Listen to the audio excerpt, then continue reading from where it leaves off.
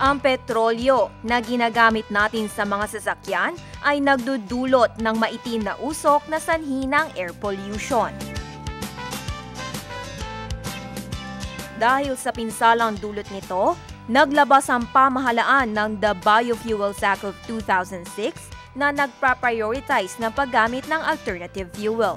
Alternative fuel, mainly as the term alternative, so it's an alternate fuel to our conventional, which means conventional fuels like diesel and petroleum or gasoline. So we can replace that with biofuels, but not totally replace, but we can add biofuels to conventional fuels. We also have compressed natural gas, and then auto LPG. The LPG that we use for cooking can also be used for vehicles, and then we also have electric vehicles, hybrid vehicles. So that's the alternative fuels.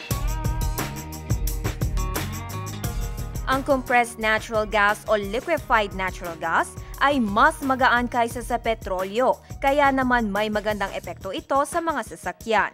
Gawa ito sa mga landfill o wastewater na hindi nagdadagdag ng carbon concentration sa hangin. Ang auto LPG naman, mas kaunti ang nabubugang usok na maaaring maging sanhi ng mga respiratory problems. Isa pang biofuel na nirerekomenda ng gobyerno ay ang bioethanol. Siya yung biniblend natin sa gasoline. So, lahat po ng gasoline na nabibili natin sa stations all over the country ay may 10% bioethanol. So, ang bioethanol ay nanggagaling yan sa sugarcane sa ngayon. Sugarcane and molasses.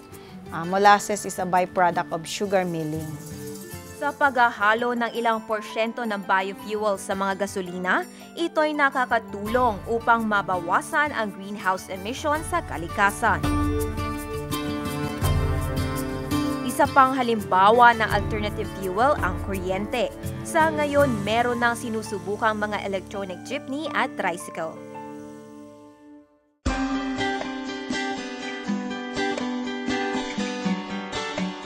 Maraming paraan para mabawasan ang polusyon sa hangin. At isa na nga rito ang paggamit ng alternative fuel.